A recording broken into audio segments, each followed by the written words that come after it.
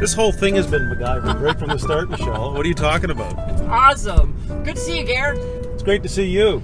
Nice to have you visiting us in Calgary and coming to our, yeah. Well, I just appreciate you came out to pick me up at the airport. Well, it's not like we're going to make you take a cab or anything like that. Well, you know, Calgary's known for hospitality. Isn't there a reason why they wear the white hats? It is. It's a volunteer initiative that is welcoming Calgarians and making them, when you get white-hatted, you're getting special treatment. You're basically being said, you're an honorary Calgarian. So in Newfoundland, they kiss the cod, but here you earn the white hat? Yeah. Is that how it works? Yeah, I should have got you a white hat, Gair. Like, Gosh, do you have a white hat? I do not.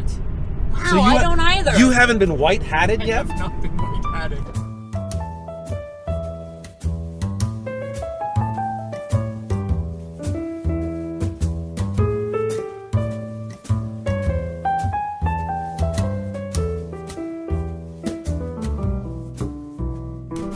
Excited to spend a couple of hours with you to just chat about the speaking biz and pick your brain about video and just talk about what's going on in this biz that we're in. Isn't that the great thing about CAPS?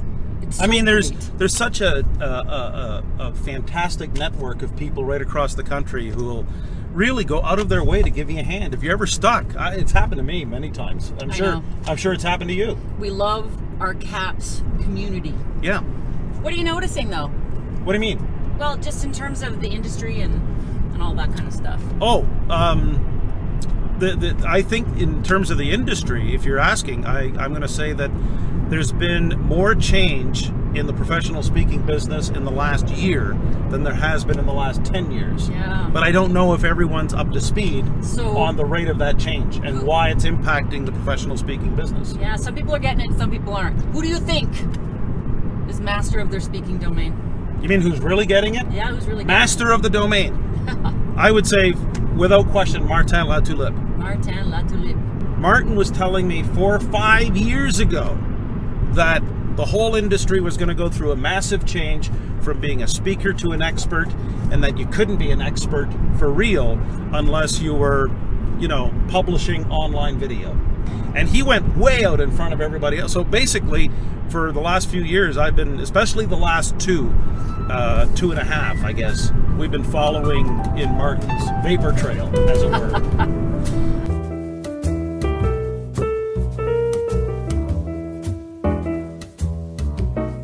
So let me turn it back your way, Michelle. If I was to ask you who's master of their speaking domain, what name pops to mind? Probably Michael Kerr. Oh, really? Yeah, I admire his speaking business. I'd like to have it. But he does video, and I think that's a big thing because it does show his level of expertise. But he's also meticulous at planning for and prepping on the platform. He's really good on the stage. Okay. Yeah, a lot of people does will he take a page from the Patricia Fripp playbook? That's a good question. You'd have to ask Michael that. But he does his own thing. Okay. Yeah. You know, that reminds me, just name dropping Fripp all over the place. I don't know about you, but I can't stand the people who name drop incessantly, because Lisa Vluswick and I were talking about that the other day, and she was talking about the time when she was out golfing with Arnold Palmer and how she too, and when she got together afterwards with Arnie to speak about it, couldn't stand the people who just, you know, name drop like there's no tomorrow. Do you have any strong feelings on that? You know, if you know cool people, I think it's cool to share that you know cool people. I don't know any cool people except for you, Gair. Well, and Michael Kerr.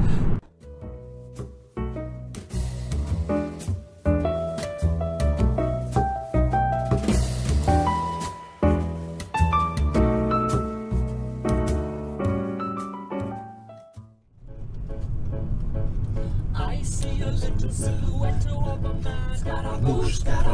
He's just a poor boy from a poor family, sparing his life from this monstrosity. Easy come, easy go. Will you let me go? Bismillah, no, we will not let you go. No. Mamma mia, mamma mia, mamma mia, let me go. Beelzebub has a devil put aside for me. Here we go. For me, for me.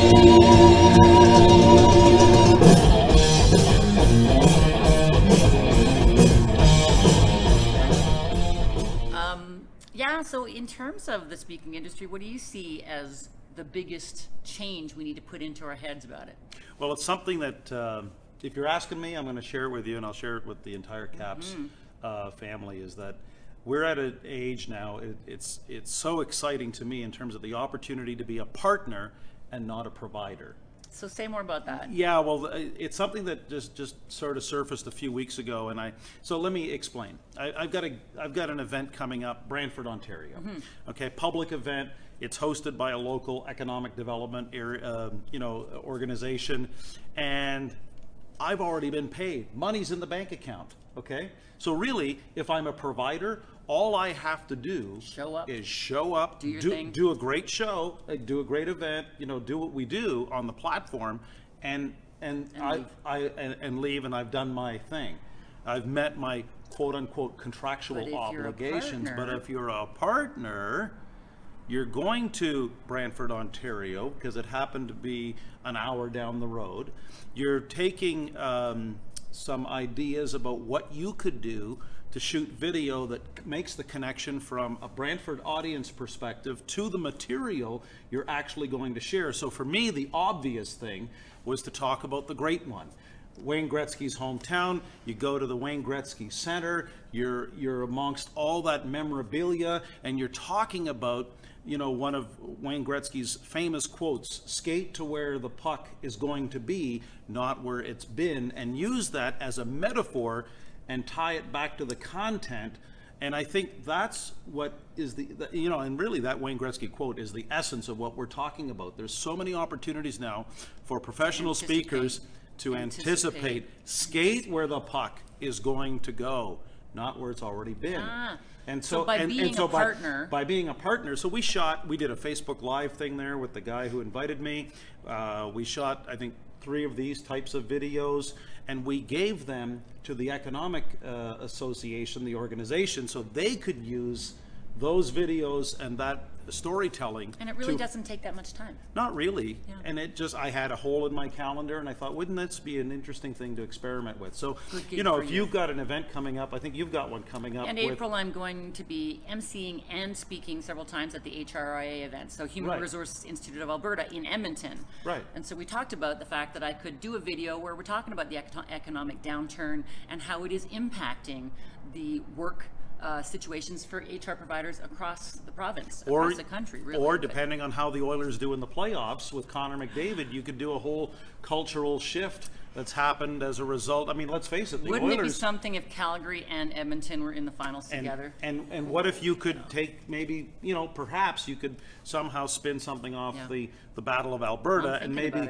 make that relevant to the audience. Partner rather than provider. Yeah, exactly. Yeah. Be a partner, not a provider. I like it. Yeah. Hey, this has been fun. This has been really fun. Thanks, Gair. I'm learning things. I always do when I hang out with you. I do have to see if I win on my coffee, though. Oh, that's right. You're one of those roll up the rim girls. So anyway, thanks so much for joining us. Play again. Doesn't this remind you of like of a TV show? I was thinking about that the whole time we were driving with our coffees in the car. I don't know. Yada yada yada. I mean, it'll come to me at some point. You're a master of your video domain, Gair. It's been a pleasure hanging out with you. No gig for you. No gig for me. Come on.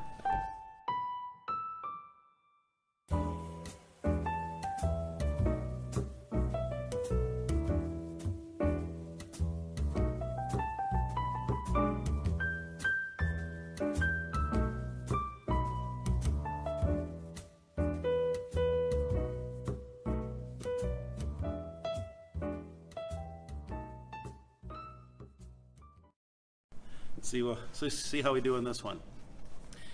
All right, 3, 2, 1. What am I supposed to say? Oh yeah. Did you forget your line? Yeah, I did. Totally did. Yeah. Yeah. So you're new to the speaking thing, are you? Just breaking into the business. Every now and then, I just forget